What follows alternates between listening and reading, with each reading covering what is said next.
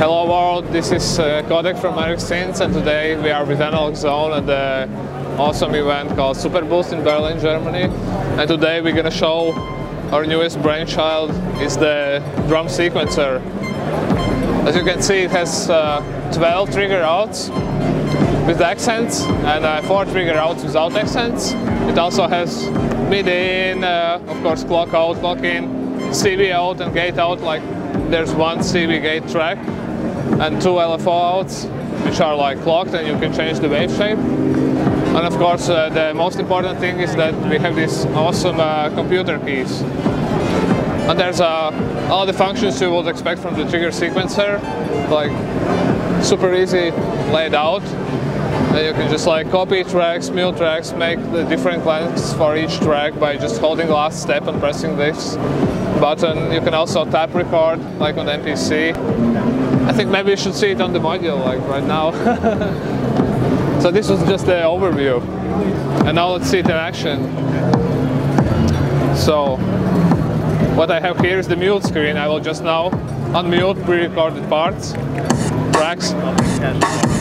Okay, now I'll switch to snare track. Hey, I can easily edit.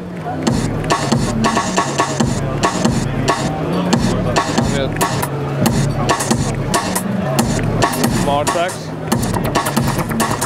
And of course you can also trigger envelopes of and sequences and stuff like that.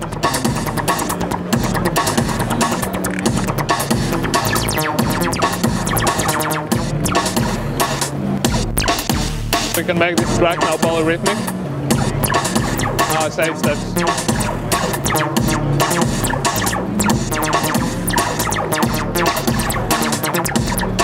Different play directions, backwards, ping pong, and of course random,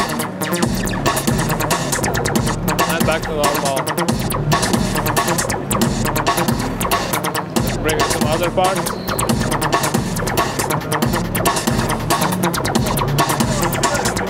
And there's like a lot of banks where you can save everything, like 16 banks and 16 patterns in each. And you can also do instant pattern switching like this. Oh, this is empty pattern.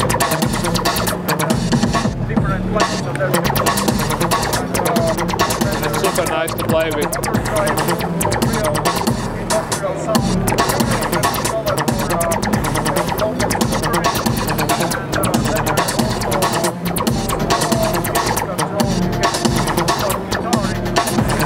And you may be wondering what is this super sweet and nice sounding bass drum.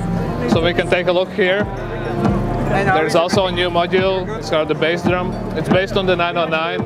This is the first prototype, but you can see what's coming soon out too.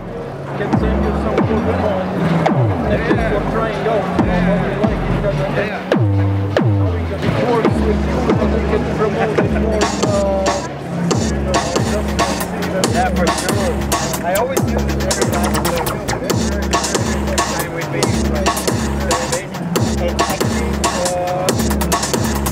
And also a cool feature about the sequencer is that it has a different measure per track, so I can do stuff like this.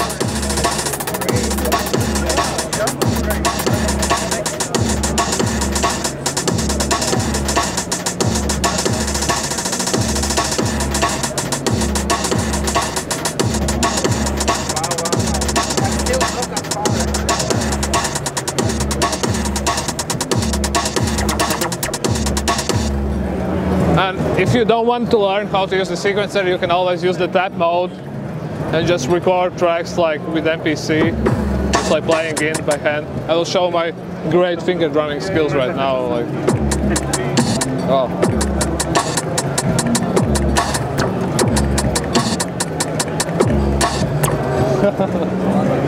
So that's it, yeah. Thanks for coming by.